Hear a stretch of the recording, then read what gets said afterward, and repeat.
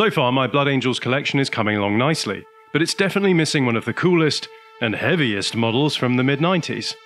The Space Marine Dreadnought. Hi, I'm Ed, welcome to Minisodes, and in this episode I'll be restoring a Space Marine Dreadnought from 1995.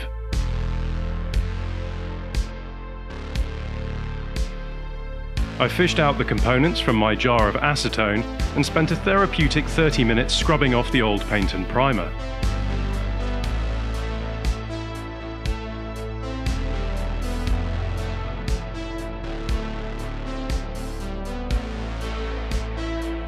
Once all the components were clean, I scraped off the mold lines and trimmed any flash I found.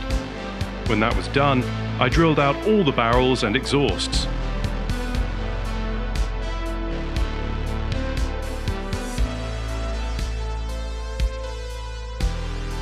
I put all the pieces to one side and focused on the base. Like with the Screamer Killer, I wanted to give the model a bit of extra stature, so I built up the base with bits of old cork. I added some small stones from my basing mix, along with the obligatory skulls and razor wire to frame the Dreadnought in a suitably grim environment. Saving the smallest parts of the ground clutter for last, I carefully painted all of the negative space with some thinned down PVA, then sprinkled the base with sand and grit.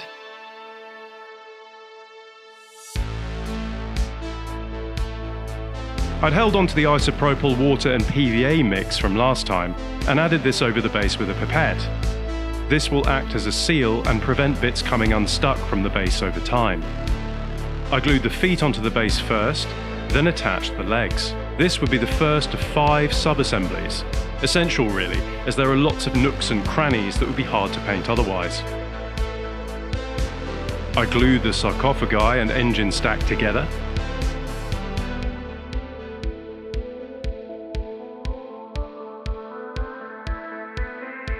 I then stuck all of the components to cork and wire to act as makeshift painting handles. It's prime time. I used Halford's grey primer to give all of the components an even coat of grey. I took my time with this, making sure I hit every angle and taking care not to apply too much paint. With the Dread primed, it was ready for painting.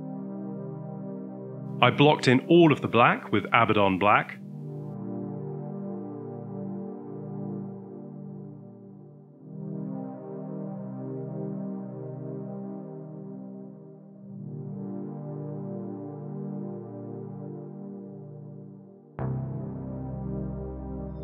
I then dry brushed lead belcher onto all of these areas.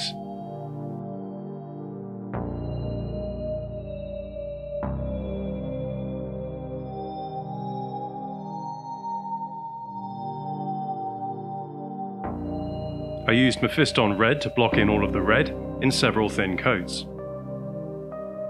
As a bit of an aside, I listened to all of the unabridged audiobook of Men at Arms by Terry Pratchett whilst working on this project. This novel came out in 1993, and although I read it when I was younger, I'm only just now realising how prescient and brilliant Pratchett's work is. If you're running short of things to listen to whilst hobbying, I really can't recommend the Discworld novels enough, and John Colshaw's narration is exceptional. Anyway, with the red and black blocked in, I threw caution to the wind, glued the arms, and reunited the torso with the legs. For the next step, I applied a pin wash to all of the red areas where there were recesses, like panel lines, around the rivets, and where bits of armour plates intersected. I added a highlight to the red using Evil Sun Scarlet. I applied this to all of the sharp edges and around the panels.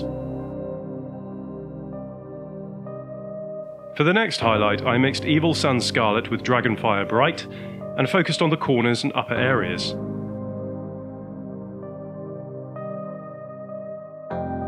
I took a break from the red here and applied grey sear to the multi-melter and the iconography such as the wings, skulls and scrolls. I added some white into my grey sear and added a highlight to the upper parts of the multi-melter and the icons. This would help accentuate the contrast when I painted them later. Okay, I felt ready to return to the red at this point and added a final highlight of Dragonfire Bright to my red highlights. Contrast time. I painted the multi-melter Iand and Yellow, the Scrolls and Skulls Skeleton Horde,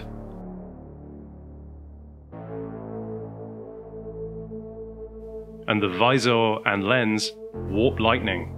I spent a bit of time painting individual details, like highlighting the multi-melter a little more by mixing white and Flashkit's yellow. I then moved on to the base and added a wash of Nuln oil to darken all the recesses. When that was dry, I dry brushed the whole base grey sear, then white. When the base was dry, I was ready to apply Drakenhof Nightshade over the whole base. For the banner, I chose one that was showcased on the super old Blood Angels Dreadnought found in the heavy metal section of the rulebook. Conveniently, it belongs to the third company, which matches my collection. I found the banner online, printed it out, and sprayed it front and back with matte lacquer. Overall, painting the banner took about 90 minutes. When the banner was finished, I fixed it to the pole with PVA and gave it another blast of matte lacquer to seal it. The Tech Marine then slowly lowered the banner into place, and after a few final touches and decals, the Dreadnought was ready for action.